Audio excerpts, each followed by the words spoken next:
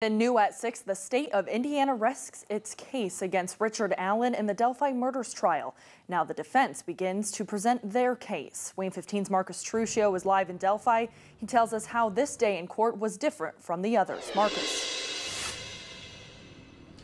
Taylor, as the state rests its case, this is the most dramatic day in court we've seen so far, with multiple objections from both sides and multiple pauses throughout proceedings to meet with Judge Gohl. The day started with 7 phone call recordings from Richard Allen to his family while he was in prison. Before the jury walked in this morning, the defense wanted to admit additional phone calls, so those calls that were shown can be taken in context to other calls made in those days. That admission was denied by Judge Gohl. Then, in the cross-examination of the state's witness, the defense brought up additional phone calls that would add context. And then there was objection from the state 5 times in 1 minute. Then we broke for lunch. And then upon coming back from lunch, we learned about a video that the state wanted to admit of Richard Allen in the Cass County Jail while he's been on trial in the past couple of weeks.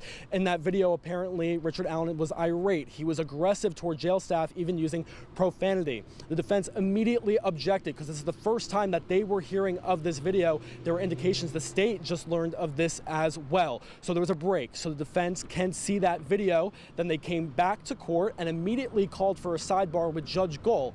Then Judge Gohl came back and said there needed to be another break so she could watch that video. That took about 40 minutes. She got back in the courtroom at 3:30 and said that video would not be admitted in court. So then the prosecution proceeded by handing the jury Google search history from Richard Allen's account, and without saying a word about those Google searches, they rested their case. Now, the defense called 2 witnesses today, and they will continue to present their case tomorrow. Live in Delphi, Marcus Truccio, WANE 15 News.